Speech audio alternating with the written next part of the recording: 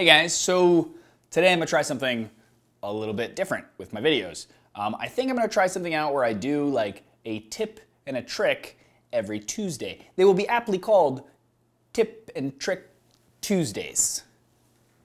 Working on the name.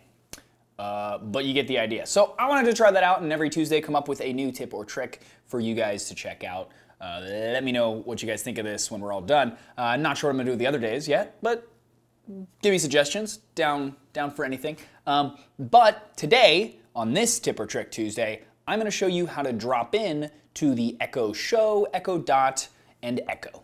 So if you're not familiar with what dropping in is, it's a feature on the Echo devices, on a few of them, that allows you to basically drop in unannounced onto somebody's Echo device.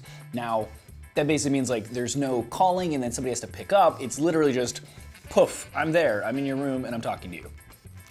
Obvious privacy concerns, but it does require you to actually enable exactly who you want to be able to do this. You can also set like scheduled times where you want to do not disturb, say Friday night. You don't want mom calling, dropping in, it's weird, but you get the idea. It is a pretty handy feature though, because it kind of almost works like an intercom, and depending on who you allow to use it, obviously, it can be kind of fun.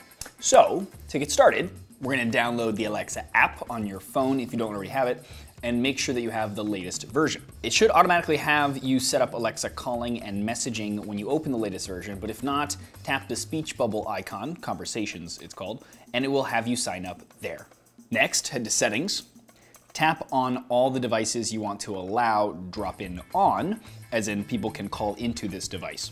Then tap on drop-in under General, set it to on to allow all calls in, only my household if you want to use it simply to and from your own devices in your house, like an intercom, or off to disable it on that device entirely. Now, drop-in is not allowed from any contacts by default until we choose which ones want to be manually enabled. No. Now, even though we turned drop-in on the device, it actually is not enabled for any contacts by default, which is probably smart. So we need to go in and manually allow each person that we want to be able to drop in. To do that, tap the Conversations icon at the bottom again, and then tap the person icon at the top to get to contacts.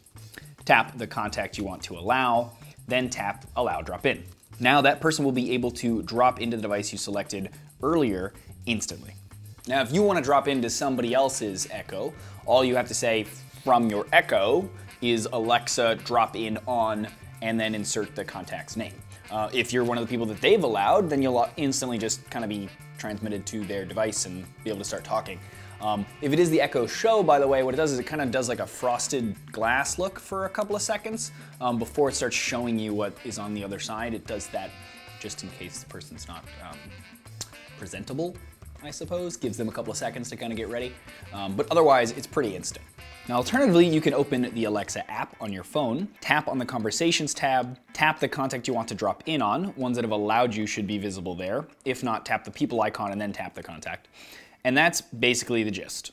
And there you go. Quick little tip on something that I think is kind of fun that is unique to the Echo series. Let me know what you guys thought of this video in the comments below. Also of me doing this like tips and tricks series, I'd like to hear about that as well.